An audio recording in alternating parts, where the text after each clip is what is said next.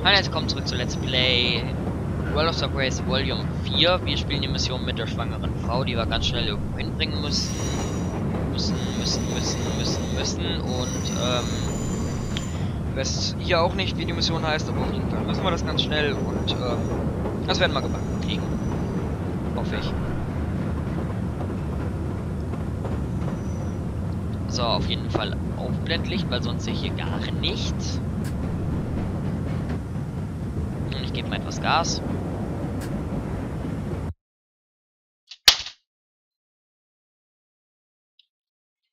Das muss echt noch irgendwie... Ah, das kotzt mich an.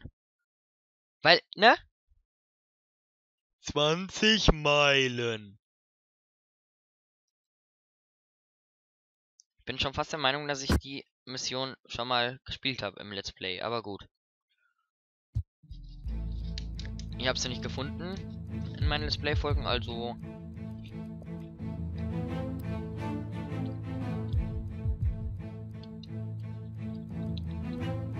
So, dann geben wir jetzt mal Gas.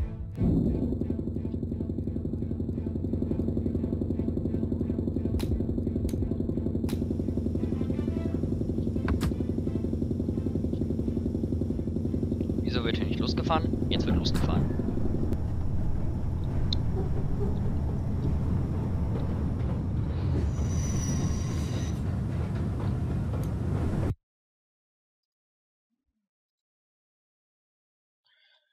Spiel, ich muss mal kurz auf europäisch setzen, weil der sagt nur 30 km/h, nicht wie das auf amerikanisch heißt. Also in den amerikanischen Maßeinheiten ist und deshalb wollte ich das eigentlich so umstellen.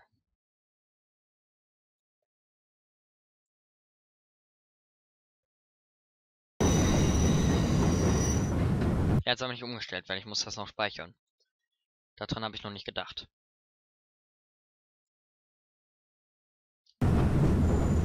So, jetzt hat es. Jetzt kann ich auch die 30 einhalten. Wieder Aufblendlicht, weil ich sehe immer noch nichts. So, 30.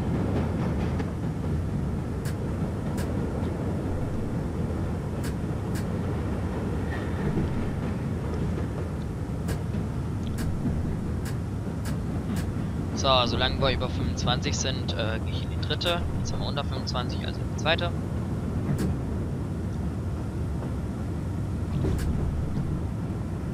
Und gleich sind wir oben, da können wir dann richtig Gas geben. Ich glaube, der mittlere Waggon muss oben sein, ist dann wird das nicht mehr als Abhang gewertet. Ja. So, voll Gas. Weil vor dieser langen Geraden kommt noch eine Kurve, aber die kann man ruhig mit etwas mehr nehmen als vorgeschrieben. Weil die kommt ja auch gleich. Die nehmen wir aber nur mal mit 56. Alles andere ist mir ein bisschen zu krass. Da kommt mir so vor, als würde ich direkt aus der Schiene fliegen. Und ich glaube, das wäre auch so. Also Weiche.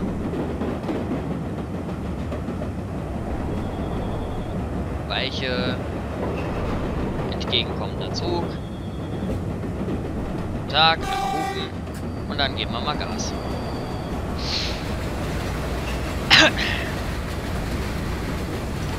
Mal gucken, ob wir es auf die Höchstgeschwindigkeit schaffen.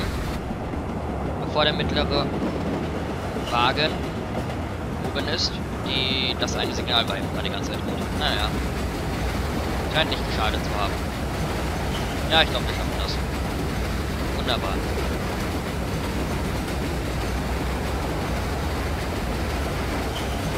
So. Da ist ein riesiges Schild.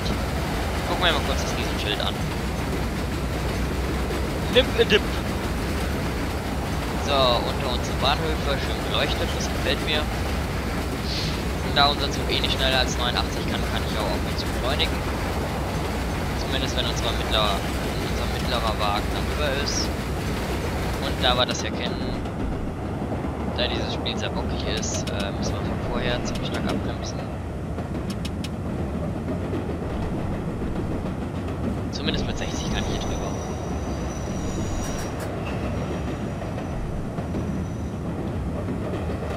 So, mal gucken, wann alle Wagen drüber sind. Und auf geht's. So, davor ist glaube ich Nummer 32 vor dem Bahnhof. Da müssen wir dann auch nochmal kurz abbremsen.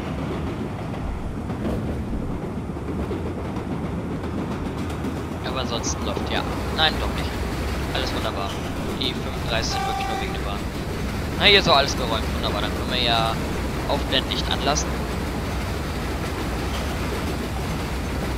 Ich habe die ganze Zeit Angst, dass ich eine Kurve nicht mitkriege. Oder dass... Und das wollte ich an meinen zweiten Teil anfügen, dass diese Kurve größer ist, als ich dachte. Als ich gedenkt habe. Dann halt nochmal. Aber last try, weil... Ne? Und so. Weil ich möchte keine 6-Minuten-Folge haben und irgendwie habe ich noch Lust, das zu machen. Wir können ja schon mal alles einstellen. Na, okay. Normal.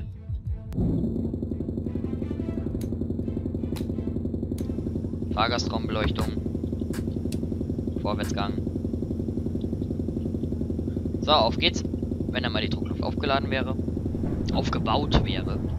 Wir bauen ja neuerdings Druckluft. Die wird nicht mehr aufgeladen, sondern aufgebaut.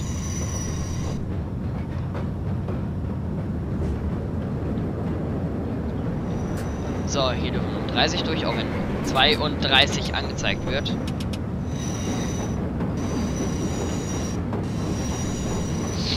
Ist aber trotzdem irgendwie heftig. Wir haben ja keine Innenansicht, oder? Nö. Die Außenansicht kann ja nicht aktiviert werden.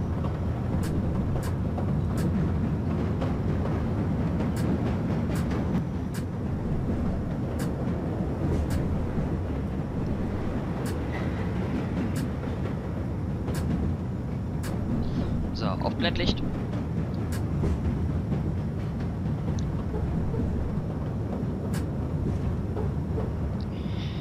So, haben wir noch 10 Minuten Zeit. Das werden wir auf jeden Fall packen.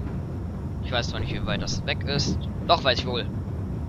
Ach, das werden wir packen, das ist kein Problem.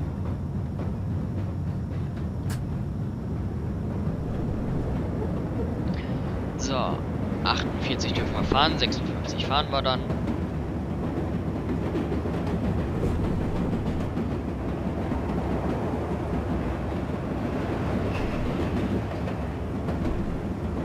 Wunderbar.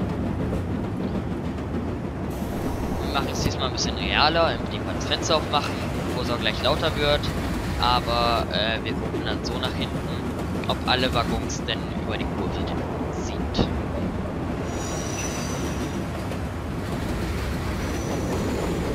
Kann der schwangeren Frau bei dieser schnellen Fahrt nicht eigentlich total übel werden? Beziehungsweise ist das dann nicht der Fall?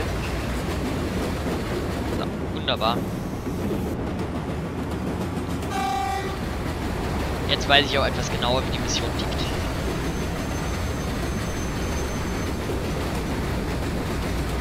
So, grün, grün, grün, grün, grün, grün.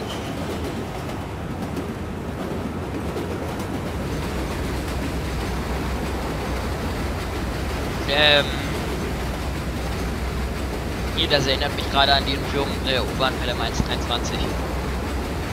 Weil das mit dieser Ansage, alle Signale müssen auf grün. Ich weiß nicht. Kommt mir irgendwie gerade so vor.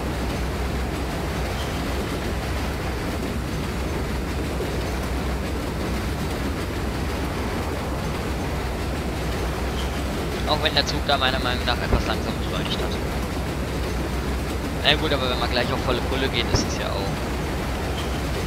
eigentlich selbstverständlich. Entschuldigung für dieses Knacks neben gerade.